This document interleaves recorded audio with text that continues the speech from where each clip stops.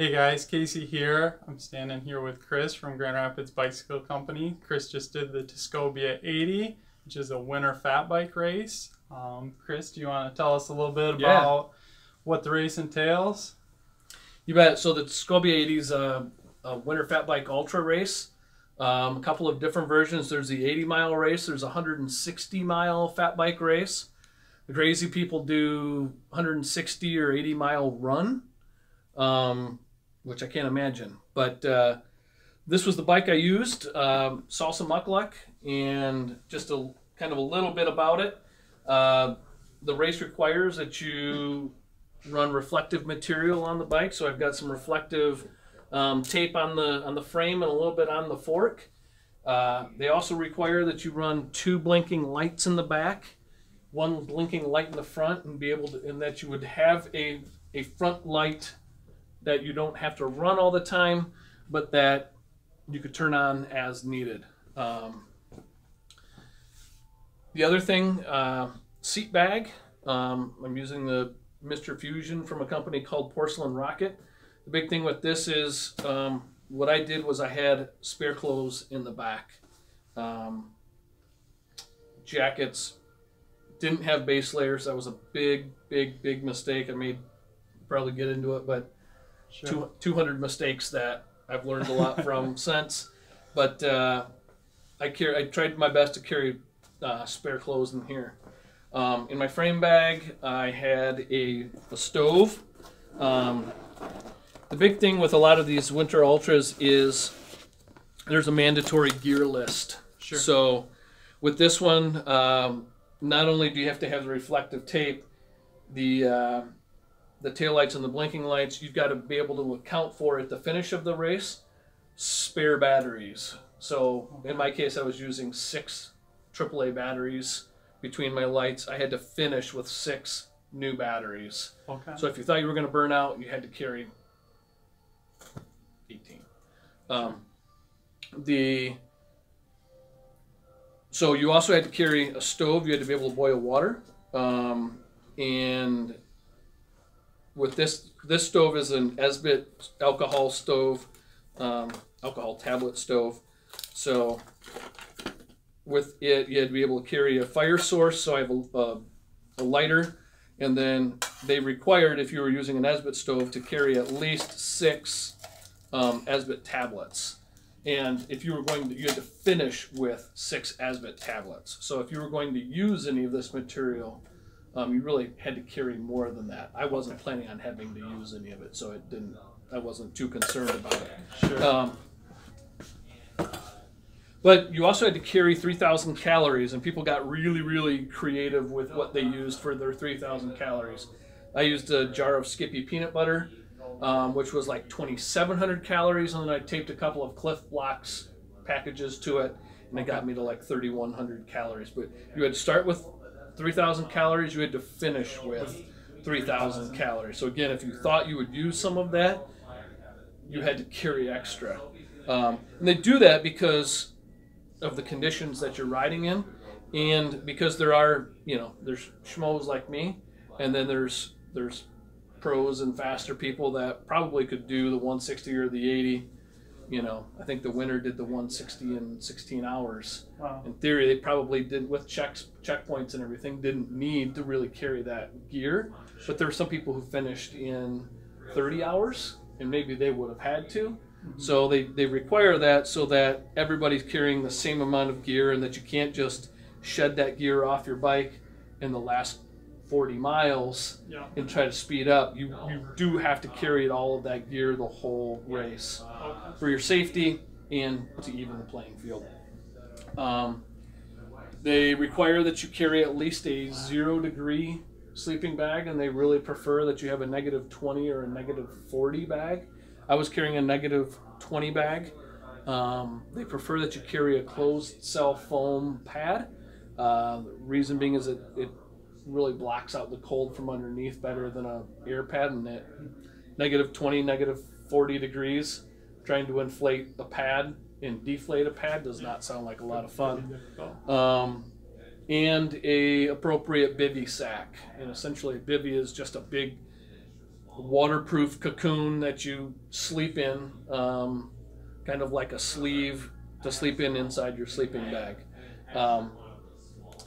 I was using hoagies with wool liner gloves inside, and these were super warm Revelate design hoagies. My hands were actually kind of sweating inside of them. And I use a harness system from a company called Baryak. Really what it does is gets your front gear out away from your shifters and brake controls. Salsa also makes a similar type product, but I like the Baryak. And in my dry bag here, essentially what I have is my closed cell foam pad underneath my sleeping bag, inside my bivvy, and I roll it all up in, like a burrito, throw it inside there, so when I get to camp or if I have to stop, I roll it out, and essentially other than opening up the zipper, my camp is set up. Front bag here, a couple of my bags here are from Three Toes Threadworks, a local guy here. I was carrying a little bit of snack food up here. I sometimes have issues with asthma, so I was carrying an inhaler up here. But just kind of whatever I thought I needed in the very, very short term up here. The light system I had worked really well. It wasn't a typical bike light. They really encourage you not to use anything rechargeable because in cold temperatures, your rechargeable lights will last a fraction of the time that you'll be able to get out of either an alkaline battery or preferably a lithium battery will last even longer. So this is a nice system from Princeton Tech, but gave me plenty of light, and I had no issues at all with batteries dying or anything. But yeah, the big thing at the start was it was negative 16 air temperature. Feels like of somewhere around negative 34. And pretty cold. Pretty cold. So with that, what would you say are, maybe for somebody that's looking to get into something like this, what would be your must-have items or really key things that you couldn't do without? Yeah, I've learned a lot. I guess the short of the story was I was out for 9.5 hours. I only made it 55 of the 80 miles. Still very respectable. Thank you. It was when I quit, it was negative 22 and feels like of somewhere around negative 40. I was actually warm. Thermally, my hands were warm. My body was warm. I made some mistakes. Dry base layers. I didn't think to bring additional base layers. Replacement ones. Thermal layers that I wasn't planning. I was thinking it was so cold I wasn't going to have a problem with sweating out my gear, and I did. Okay. I was using a wool balaclava and just a really inexpensive boiled wool hat from Outdoor Research. Saw a lot of really expensive headgear. This was like a $25 retail boiled wool hat that really was amazing, keeping my head warm. So as far as like what would I bring or what would you suggest? Layers, warm layers, gore or windstopper layers, really key, because even though it is so cold, you're going to sweat, and that sweat has to have somewhere to go. As I found out, the jacket I wore in the first half was a down jacket that got wet, wasn't breathable. The down wetted out, so I was losing any thermal insulation. And actually, when I got to the first checkpoint, I took my jacket off and I had ice on the inside of my jacket, which was right next to my skin. Yeah. I was still okay, but it would have been nice if I had had some dry base layers to change into. And that really became a problem later on into the day and into the evening, when I did try to change out my jacket and some other clothes, that I ran into a situation where I was afraid to take my jacket off, because if my core got cold, it was so cold that you won't get warm again. I couldn't get myself warm again.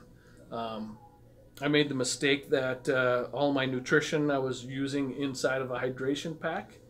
I didn't have any solid food with me, and I kept the hose from not freezing for the first 5 hours, and well, maybe the first 7 hours, and then I changed out some gear, and the hose froze within 5 minutes of me coming out of a place I was changing clothes. Okay.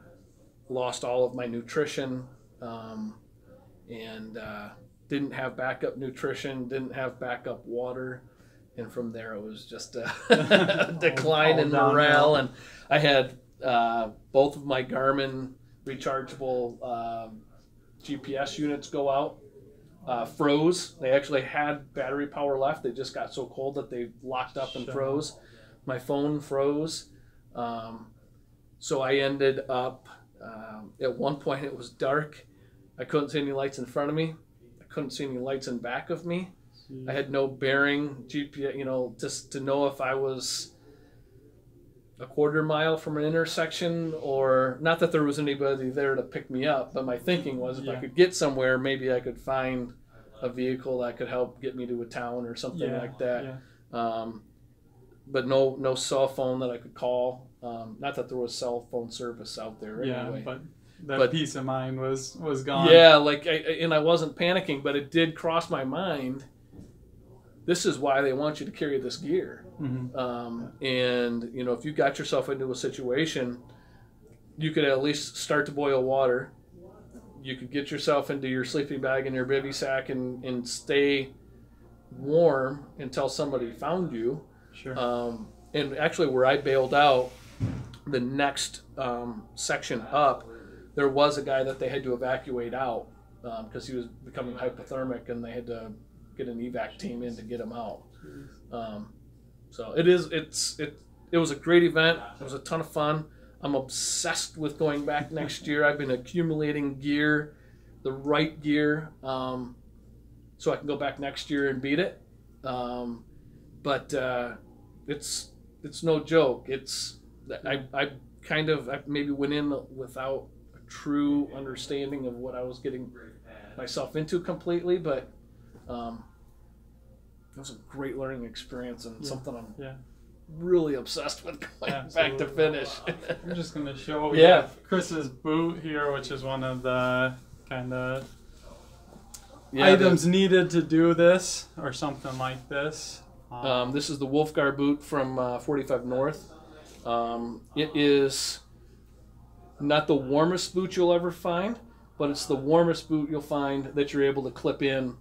A cycling specific boot. This one I have replaced the stock liners with a liner from a muckluck liner from Intuition. I battle with cold feet on my couch at home. Cold feet now, cold feet all the time. Now take that into the negative 20s, and I did battle cold feet. And essentially what I did was I would ride for half an hour. I'd get off my bike and time myself. If I walked for 2 minutes, I could feel my feet warming back up. And I'd get back on my bike and ride for another half an hour, and I was fine. So these liners are something that I've bought since the race. This is one of the pieces of gear that seemingly is working so far. But yeah, it's everything is amplified. We can't train. We don't get that kind of cold temperature around here, which kind of was cool. Yeah. So with that, how did you train for something like this? Or how did you test gear? I mean, was it just a matter of going out in different conditions? Maybe if you want to talk a little bit about some of your training rides leading up to something like this. So I live in northern Allegan County. Very, very close to me is the Allegan State Game Area. Lucky that the Allegan County Snowmobile Club grooms 90 miles of snowmobile road. Wow. Very, very, very, very similar to what we were riding. The Tuscobia Trail, which the race is named after, is a snowmobile trail in Rice Lake, Wisconsin. So it was, once I got on the trail, exactly, I was very, very, very, very familiar with riding in sections that the snowmobiles had been through. versus you know, off to the side where there was kind of a firmer line. What happened to that snow during the day, during the sun? What, you know, it would set up differently at night. So that was actually a huge benefit to know, riding those trails all the time. You know, how to air your tires down, where to start them at, and that was a big plus. Sure. But essentially all I did was I'd take off on Saturday mornings, Sunday mornings, with my bike actually packed out, and just go ride. And you know, it was a matter of shifting gear from one place to the other to make it ride nicer.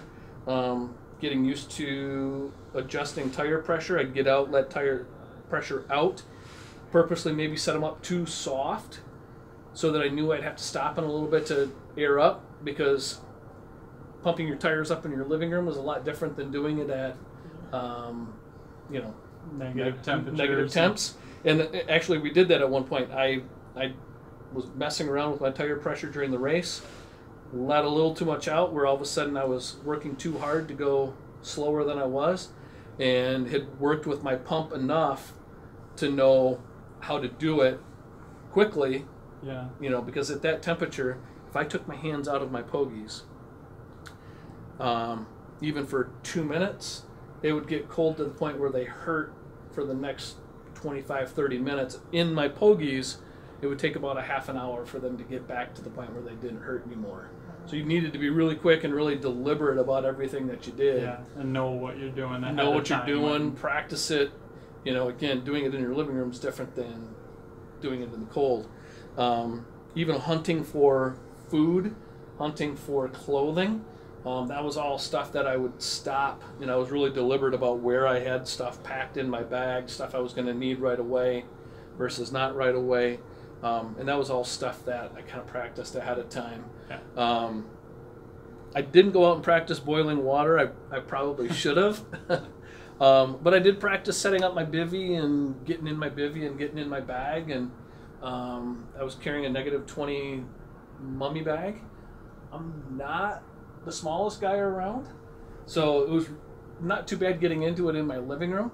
Yeah. But you get into it in the elements. In the elements, you know, and I could never replicate the negative temps. I think, you know, 10 degrees was as cold as I went into. But I just, even getting into the bag, getting into the bivvy, and just kind of laying there and Yeah. getting used to laying in that bag. And I have a little bit of claustrophobia, so bivvies and I don't always get along. But just kind of trying to... The biggest thing is just getting the gear and tinkering with it and really knowing how to use it. Getting really comfortable with it outside of your comfort zone, outside of your front yard. And, you know, that's kind of the fun for all of these trips. It's the gear and what did you use, what did you not use, what would you bring next time, what do you wish you would have had. One of the guys I went with, John DePrey, he was super smart about it. He went to the race last year. He did finish this year, which was really cool. He went to a butcher and had him make extra fatty sausage. Oh, wow. Asked him to take the normal sausage blend, add fat to it. No, and what turned out is it didn't freeze because the high fat content, it stayed pliable. Okay. And just nutrition-wise, he was eating fatty meat that his body was taking a long time to burn, and it was super sustainable for him. And, you know, I look back and think, if my hydration pack hadn't froze and I had had some backup nutrition, could have been a different story. It could have been, because like I was very dehydrated. I realized about 4.5 hours in, I maybe had only had 20 or 25 ounces of liquid. Definitely not enough, but you know, you get fooled into thinking it's so cold.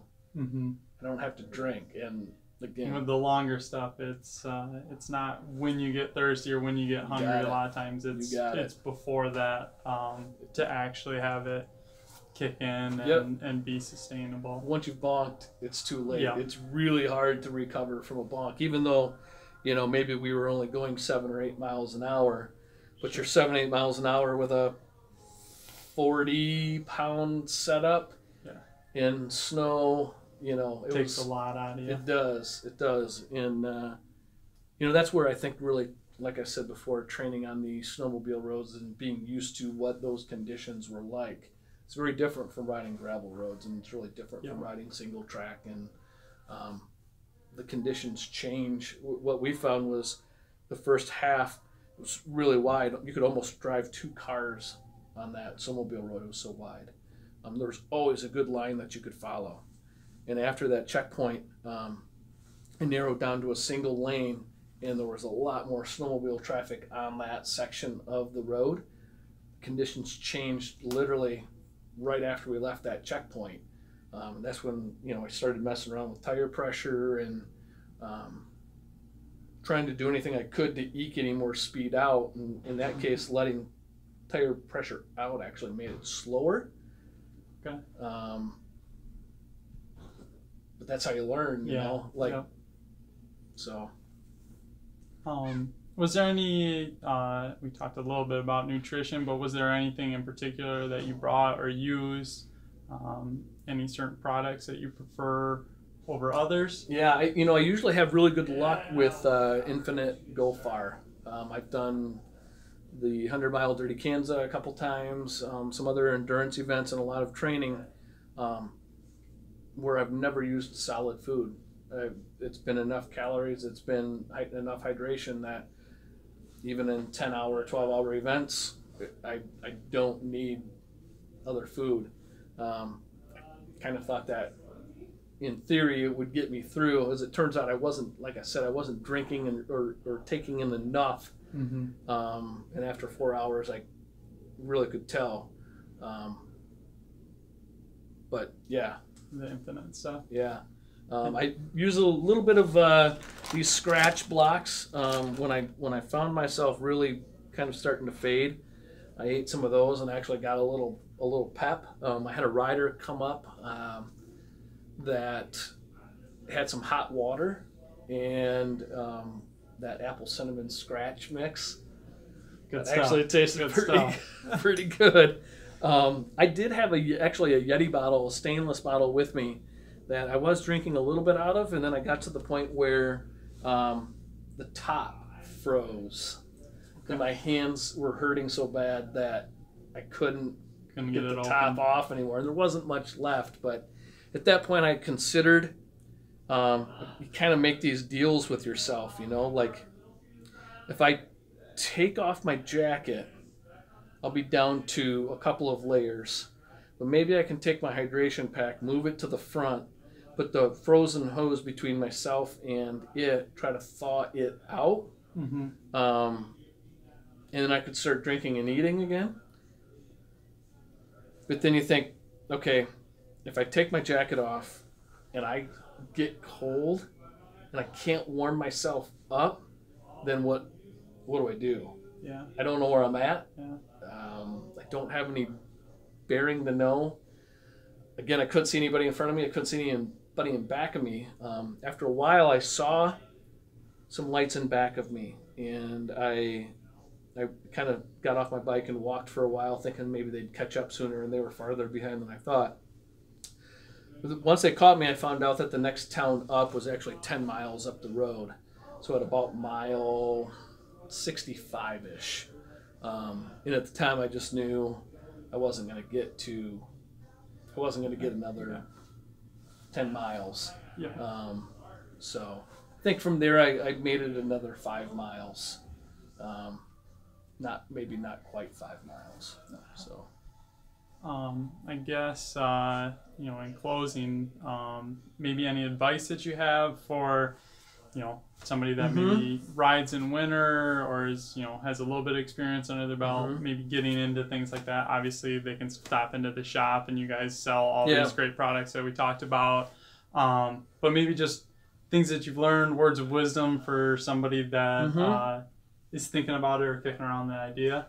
For me, the big thing was I'd never done this before. Mm-hmm. And part of the thrill of it for me was totally being outside of my comfort zone. I think it's good every once in a while to be kind of scared. Yeah. And this did it for me. And you know, it's okay to step outside of that comfort zone and be aware of what you're getting into, whether it's a bike race or a running event or something. The thrill of preparing. I really only signed up a month before the race. Registration had been 8 months earlier. Okay. I was lucky to get in, pulled some strings, and so I didn't have a ton of time to really fret or build up for it. I'd ridden, I felt, a decent amount during the course of the summer that, in one sense, the hay was in the barn. Nothing I was going to do in that month was truly going to, fitness-wise, get me any further along.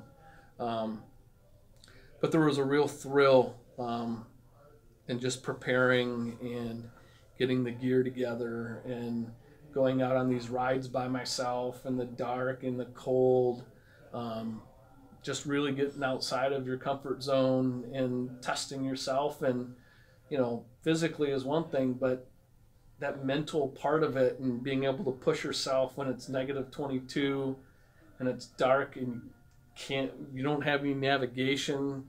You know, I was talking to a friend of mine who does tons of these ultras the next week, and he's like, you know, if you would have taken your Garmin and put it inside your Pogie, it would have warmed itself back up. And I was like, hindsight 2020. Mistake number 201. Yeah. But just stepping outside of that comfort zone and putting yourself in an uncomfortable place, you learn a lot about who you are and what you're made of. And I think it would have been really easy to come away from this saying, I made it 55 miles, I didn't get hurt, I still have all my fingers and toes. Call it good. Yeah, big accomplishment. Big accomplishment. Great way to end the year. I think the race was December 30. Yeah. Call it good, but it's really fueled this fire inside me that I've got a score to settle, and I've been accumulating gear and getting out on rides, and not rides to get mileage in, but just rides to get out and test gear. Yeah. Jackets, and I've bought a couple of now more thermal breathable jackets that I feel really confident I've got better gear now. But yeah, it's that quest for adventure and that quest to get out and do something that you haven't tried before. I think that's truly when you learn the most about yourself and what you're capable of. And for me, it's really, it's a healthy thing. It's got me burning for something more. So good. Yeah. Well, we look forward to hearing about round 2, and thank you for taking the time out to talk with us and show us the bike and the cool gadgets. So. Thanks.